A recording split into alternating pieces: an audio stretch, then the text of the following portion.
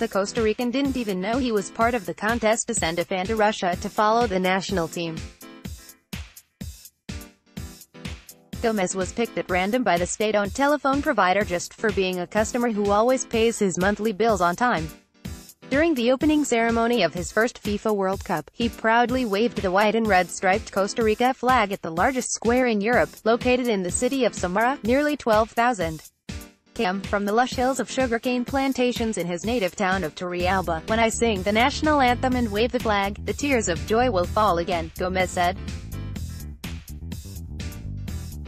"And I'm about to fulfill that dream." The 52-year-old electrician and 35 other Ticos won the trip to the FIFA World Cup and will be among the thousands of fans at the Samara Arena when Costa Rica face Serbia.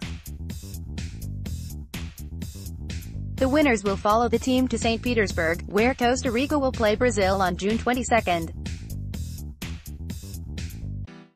Then the group will move to Nizhny Novgorod, where Costa Rica will close the group stage against Switzerland on June 27. Costa Rica beat all predictions and reached the quarter-finals in Brazil 2014.